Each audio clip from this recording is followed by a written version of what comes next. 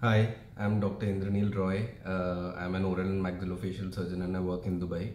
Today I'm making a small video on inferior alveolar nerve block or inferior alveolar block.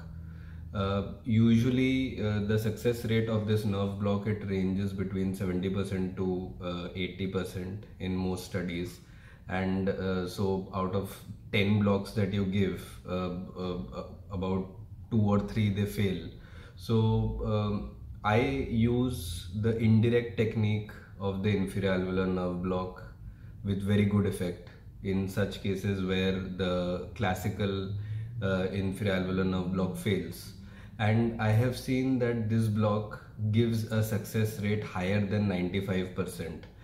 Sometimes it's actually close to 100%. Why? Because we rely on 2 landmarks. The classical nerve block, inferior alveolar nerve block, it relies only on the pterygomandibular raphe, which is a soft tissue landmark. So in the indirect technique, we also rely on the internal oblique ridge, and only once we bypass this important bony landmark do we try to reach the correct point of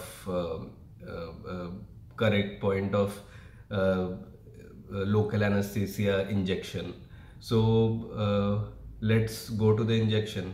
Let me know in your comments below if you want to know anything more about the technique. I would be happy to reply.